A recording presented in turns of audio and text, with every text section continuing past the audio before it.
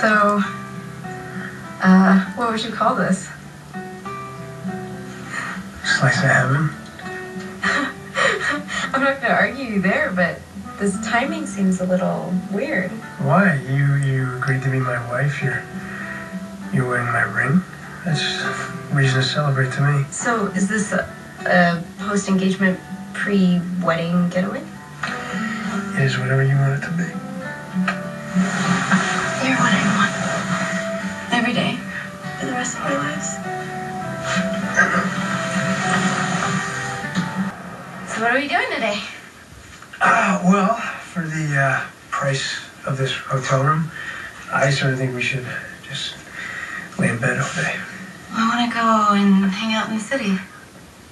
You mean hit up somewhere other than Madison Avenue? Okay, I realize that a shopping spree is not your idea of a good time, but... No, look, I love that you want to give my mom a gift, but we don't have to hit up every store on the Upper East Side. She's going to be my mother-in-law. I want to make a good impression. You don't need any help in that department. She already loves you. I mean, every fight we have, she's on your side, not mine. Well, good. I want to keep it that way.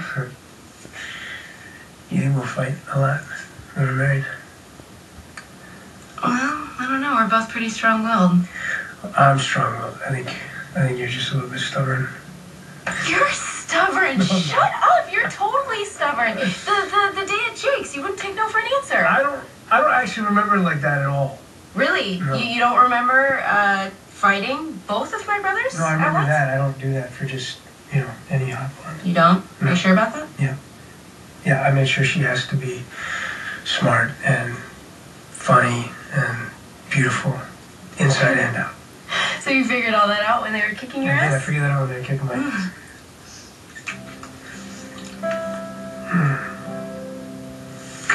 I know what I want to do today. There's something I want to share with you. Thanks for doing that with me.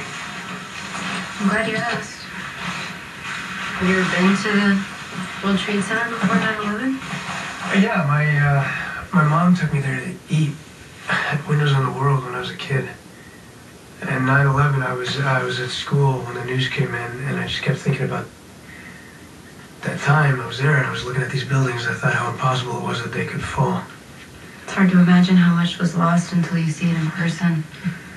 And all the names carved in stone. I knew some of those names from my neighborhood.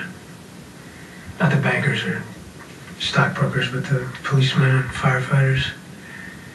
You just see them at the church or at the park with their families. Or in the bar, using their uniforms to pick up girls. I mean, they weren't saints, but they were doing a job they believed in.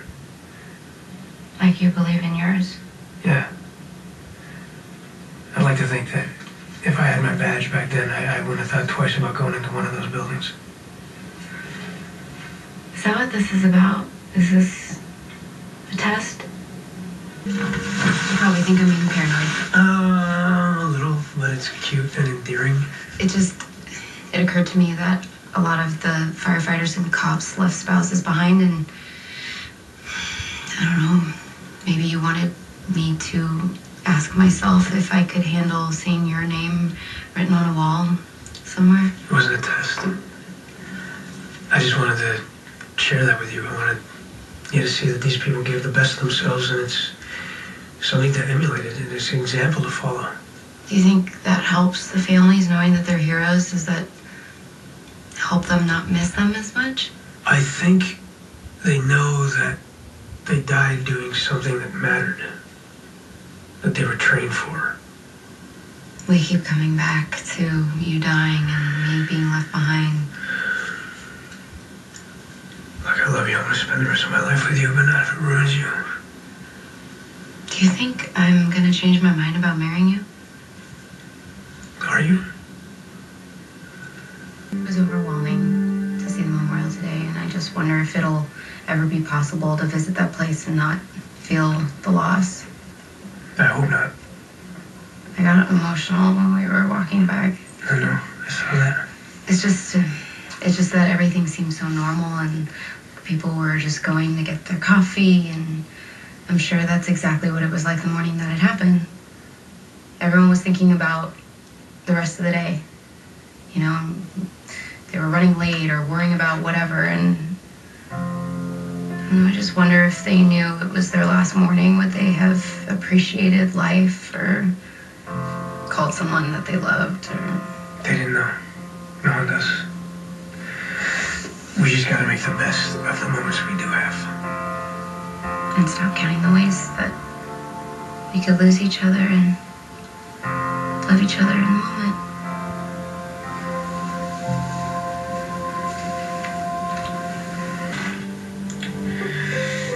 Thank you. I'm a glass half empty kind of person. I always see the downside before I see the good, so the more that I fell in love with you, the more afraid I was that it wouldn't last. But I think today put it into perspective, and it's a waste of time to worry about what might happen and let fear get in the way of happiness. We're gonna have our worries, you know? We just gotta pick each other up. So when you're scared, just hang on to me. I'm gonna hang on to you. I really hope that you know that I'm proud of you and what you do. And the risk that you take is just a reminder for me to treasure every moment, because life is random and nothing is guaranteed, and I'm lucky to have this time with you. Do you mean that? Absolutely. Then what? Why wait? Let's get married now. Serious? Yeah, this is my serious face. Oh my God, no. No, this is crazy. What? Great, even better. Get married here, now. Yes, why not? It's New York. It's Christmas time. The whole city is blanketed in snow. It's lit up. It looks like it's lit up for us. What could be more romantic than that? Not much. Then let's do this. Let's start the new year as husband and wife.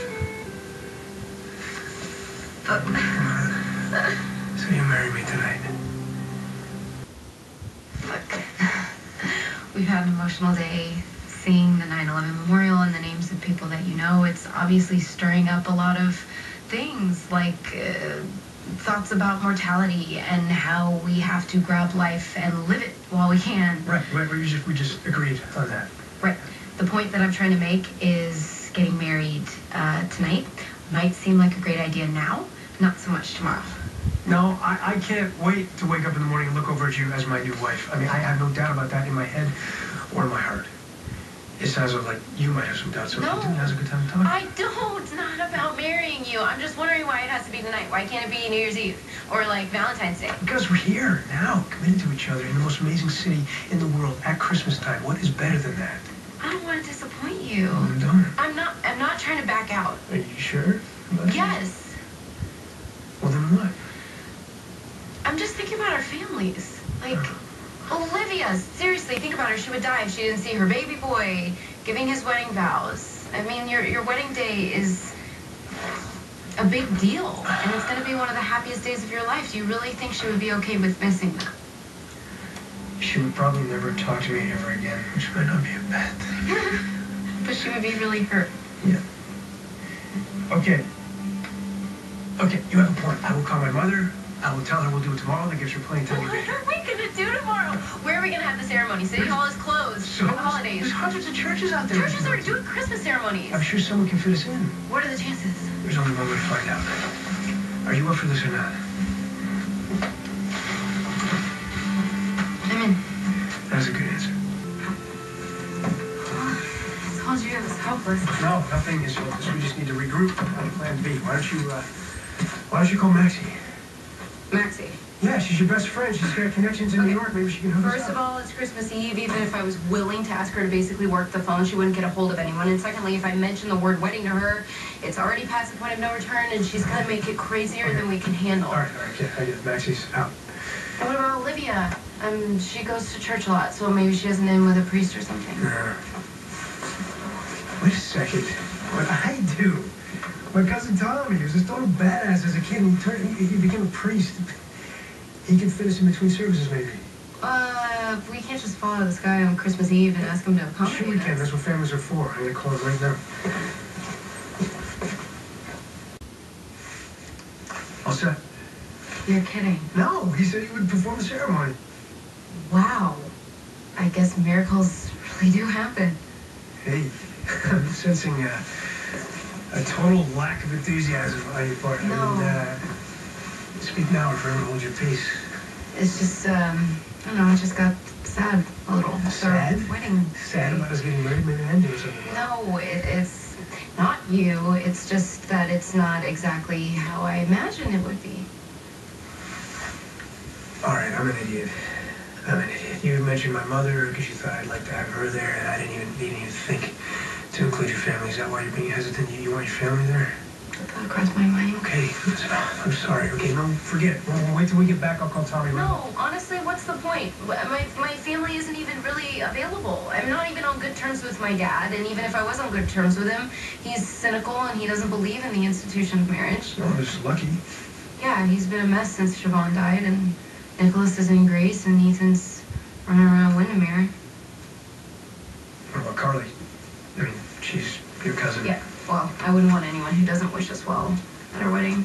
You don't think she would wish us well? No, she would pretend to, and I don't want to celebrate our wedding that way. So it's just us? So that's this part.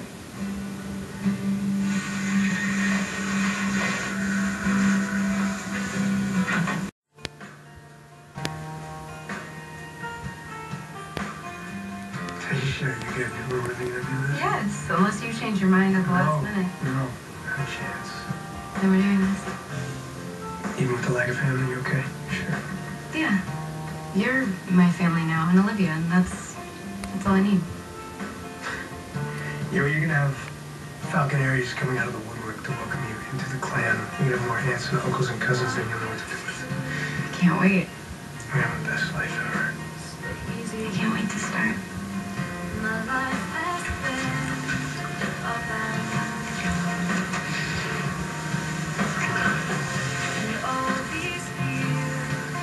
Oh wait, oh my god, my clothes. I don't have anything to wear tomorrow. It's a wedding day. You know what? I It's don't okay. have a It's dress or okay. anything. We'll make a run in the morning. Right now, clothes are optional.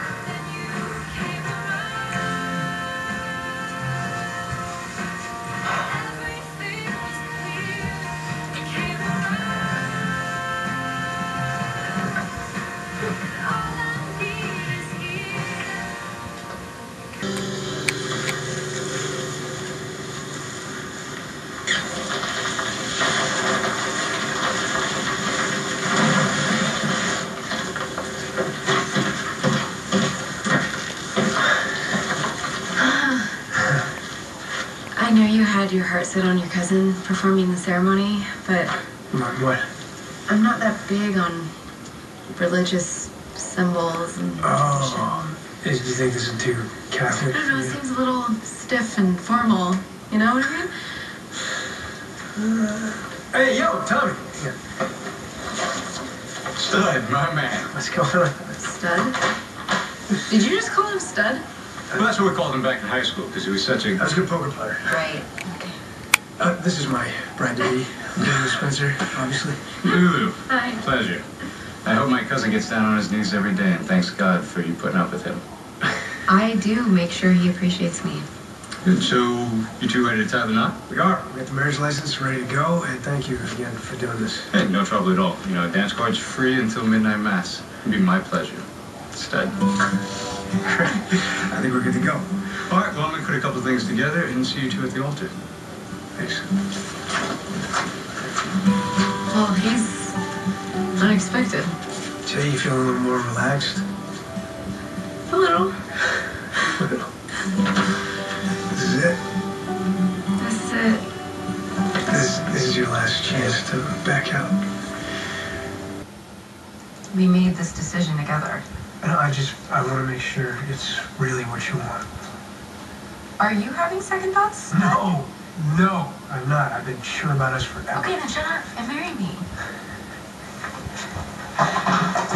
Angela Falconer, you gotta give your mother more than an hour's notice when you're getting married. You complaining? No, I am not. I'm the happiest woman on the face of the earth right now. Honey, this is the best Christmas present you ever for me.